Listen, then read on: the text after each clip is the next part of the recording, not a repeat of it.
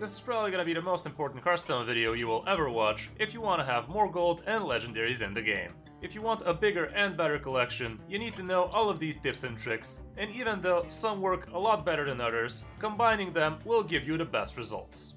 If you find the video helpful, give it a like and subscribe to the channel, and heck, maybe even share it with your Hearthstone friends. I'm sure they're gonna thank you for it. Now, let's check out the tips.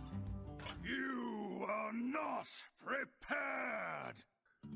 The first and most important tip to farming a lot of gold in Hearthstone, and hence legendaries, is for you to be farming up the reward track as much as you can. As you can see, I'm already well past level 100, and after level 100 you start earning 50 gold per each level, and each level is 1500 XP. There are a lot of ways for you to be farming a lot of XP in Hearthstone, be it playing Standard, Wild, Arena, Duels, Battlegrounds, and Mercenaries. But obviously the best way is still Mercenaries. Some people try to cheat the system and use bots in Wild or Standard, and that does give them a lot of XP, but it also is gonna get them banned, because Hearthstone is actually now taking action against people like that, so do not risk your accounts. Other people would say that Battlegrounds are also a great option for you, even though it's not a bad way to AFK farm like that, but you're still kinda interfering with people's games like that, and also you're not gonna be farming as much XP, as well as it's not gonna be as reliable, because some games end a lot faster than others. So the best way is still to actually just farm with Mercenaries, and even though a lot of people dislike the mode and don't really enjoy playing it, the good news is you don't need to. You're not actually playing the mode, you're just farming XP like many others. All you need to do is go to the travel point and go to Barons and just spam the first zone. Personally, I do it on Heroic because I do farm Mercenaries a bit. Enter the first zone, pick any party, like all of my Mercenaries are 30 nowadays, but you should have no problem finishing it with pretty much anything as soon as you level it up a bit, which is really gonna happen in no time.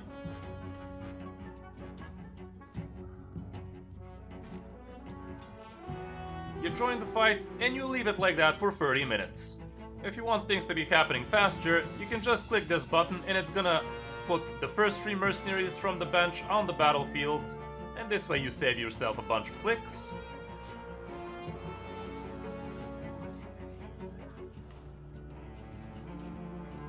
And yeah, like I said, you just leave it like this for 30 minutes, and after that you're gonna return to the maximum amount of XP, which, if you have the reward track bonuses, is gonna be 202.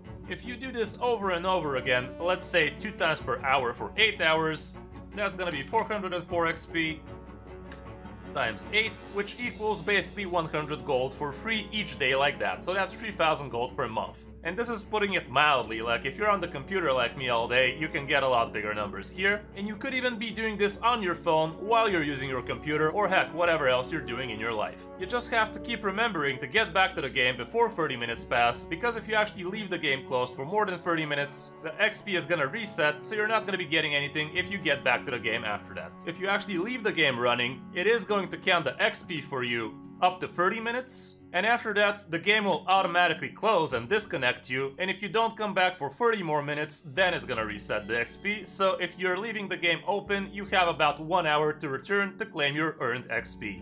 And this is going to be a great way for you to be just keep on spamming mercenaries so you can get 202 XP every 30 minutes, which in a day piles up a lot. Also, make sure to just enter the next fight as soon as possible, because while on this screen you're not earning any sort of XP, so just jump into the next one and keep on rinse and repeating. You guys can even set yourself a timer so you have 28 minutes on the clock, so you know when you should be returning to collect that XP, so that way you're not gonna be skipping out on extra gains. Now, the next tip is actually regarding your collection directly.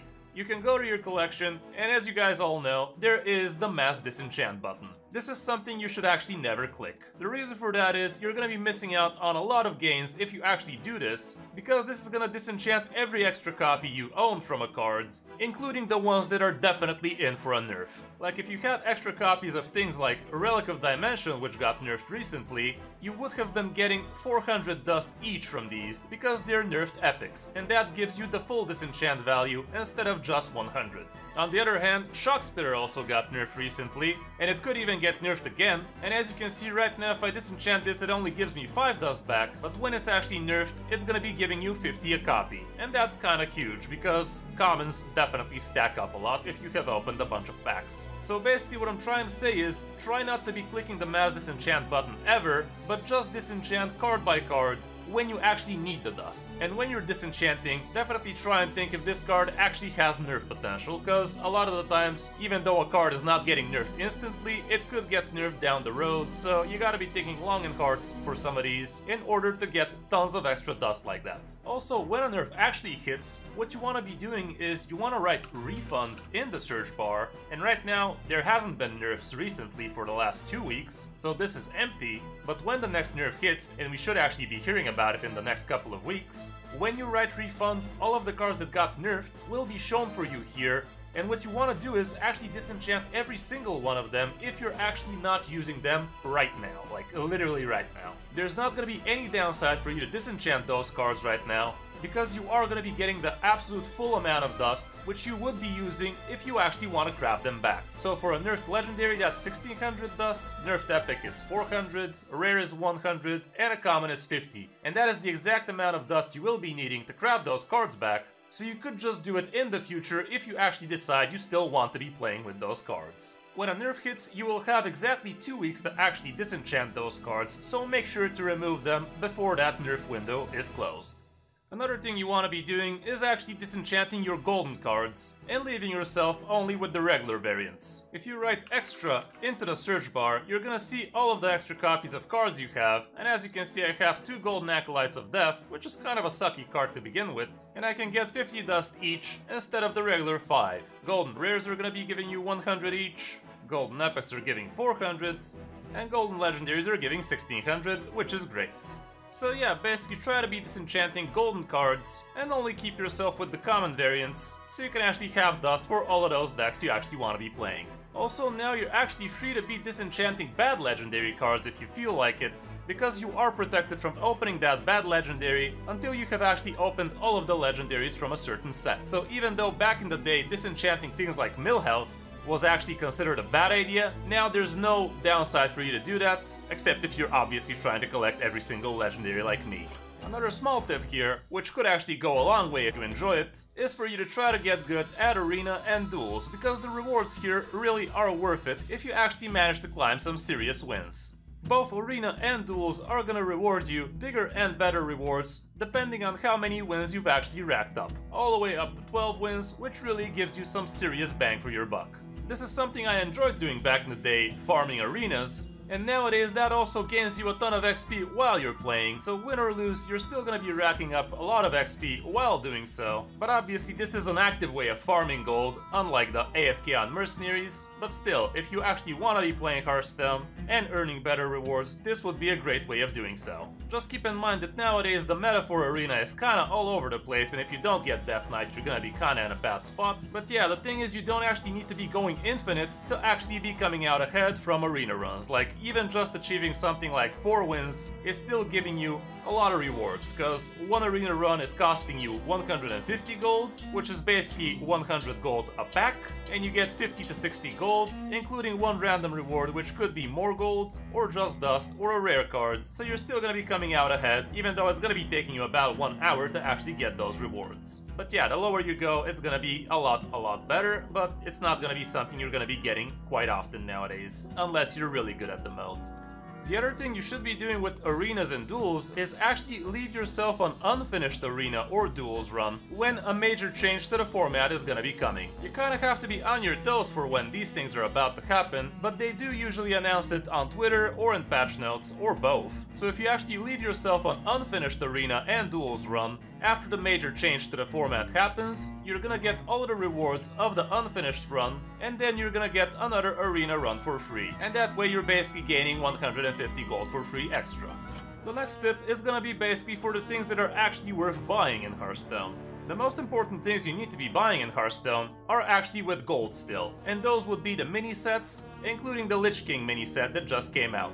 Even though it's a bit hard to actually see how you can buy the mini set for gold, you just click on the paid variant and you click down on the normal variant, and as you can see I already own it, but it will be costing you 2000 gold if you still haven't bought it. Same goes for the mini sets, you just gotta scroll down a little and you can still find them, But again, first you're gonna be seeing the paid variant, and you gotta select the normal variant basically, which is gonna be costing 2000 gold again. No matter how bad a mini set could be, it's still very much worth it because you are getting 4 legendaries at the price of 20 packs, and almost nobody has actually gotten 4 legendaries in 20 packs. Just the sheer amount of dust value you're gonna be getting from buying the mini set for 2000 gold definitely should be enough reason for you to actually buy it. The other thing is, if you're actually planning on opening more packs from the set from which the mini set is, you're gonna start opening mini set cards like that, and that is gonna make the value for you a lot less. So basically, yeah, whenever a new mini set comes out, make sure to buy it, and also try to buy the old ones,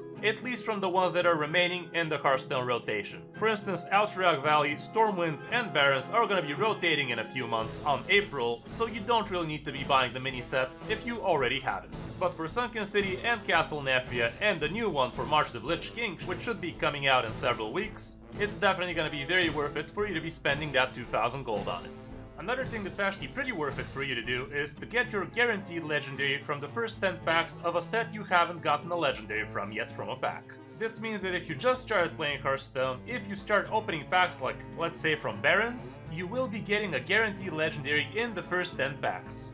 The most cost-effective way for you to be doing this is to start buying a single pack of the sets you haven't gotten a legendary from yet, and open it and see if you get that guaranteed legendary. And do that until you do, and you're always gonna open one from the first 10 packs. There is such a guaranteed pity timer also for the standard packs, for the golden packs, but those always cost money, so let's not talk about that. And you're also guaranteed from wild as well, but it's probably not gonna be super worth it for you to start opening single packs from the oldest sets, cause that is gonna be a ton of gold you're gonna have to spend, but it's still somewhat kinda efficient for you because it's gonna give you a lot of extra dust if you actually decide to just disenchant those wild legendaries. But yeah, for standard at least, it's gonna be very worth it for you to get your guaranteed legendary from the first 10 packs from each set. Another thing that I really think is also worth buying, but this time actually for money, would be the paid reward track, which is gonna give you a ton of cosmetics, but also this extra XP boost, which is gonna make it a lot easier for you to actually reach level 400 on the reward track, which is by the way the maximum level you could reach. After that, you're literally not gonna be gaining any XP, but yeah, this is gonna make it a lot easier for you to actually reach level 400. And even though you don't really need it, if you're farming daily on the mercenaries, it's still pretty nice to get things done faster. But also the sheer amount of cosmetics you're getting, and also golden cards and such, is gonna be pretty good for you.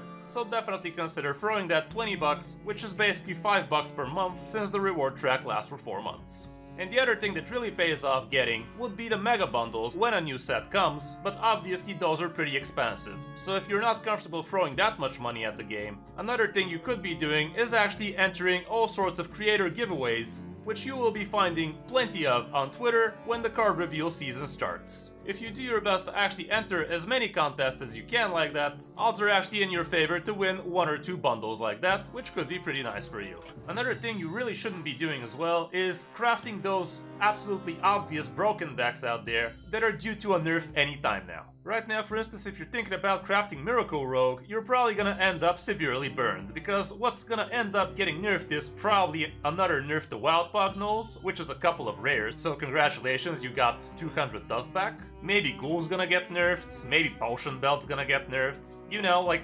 random rare cards, most probably not legendaries, and that is really gonna burn your collection in the long run. And to all the people that tell you craft away, like you're gonna get your dust back because you're gonna get a refund when the cards get nerfed, like yeah, what are you gonna do with that 400 dust if let's say Ghoulish Alchemist and Wild Gnoll get nerfed? Remember Shock Spitter Hunter? What got nerfed there? A couple of comments.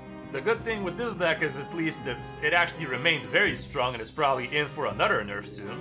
But yeah, the point stands, like, you should not feel safe just because you're gonna get a refund on the nerfed cards. You're not gonna get a refund on all of the legendaries you actually crafted for that deck. Like for instance, if you had to craft Beastalker Tavish, which is actually rotating in 3 months, or Barrack Kotobane, which is also rotating, you're gonna be losing a lot of dust along the way if you keep on crafting the most broken, obviously nerfable decks. And now moving on to the last portion of the tips, which are not super significant, but are still pretty important for you to keep on doing. Always try to complete your weekly and daily quests, so you don't miss out on extra XP. And also don't forget you can actually reroll a daily and a weekly quest once per day if you actually got low rolled and actually received a 1080 quest instead of a 1200 or higher. Keep in mind, if you actually reroll a 1200 quest here, it will always give you a lesser quest of 1080. So for instance, if you're not comfortable playing expensive cards like that, but you're always gonna be getting a lesser XP quest instead. Whereas if you reroll a 1080 quest, you have a chance of getting a higher reward quest like 1200 or even a challenge a friend. And also for the weekly quest, you're never gonna be able to get an extra 3000 XP quest, so don't bother trying, just reroll these if you're not comfortable doing some of the steps. Like for instance, I'm not planning on playing this many non-standard modes, so let's reroll that instead. And this is gonna be a lot easier for me to do while playing standard. You could also actually farm some of these quests in Mercenaries, like for instance deal 100 fell damage, like imagine building a specific standard deck for that. Instead you can just do it literally in a couple of minutes on Mercenaries, as long as you have some of those Mercenaries unlocked. The other obvious thing you need to be doing is always finish your Tavern Brawls, because getting one extra pack of the current year in Hearthstone definitely stacks up, and it's not that hard to actually remember to do this each week.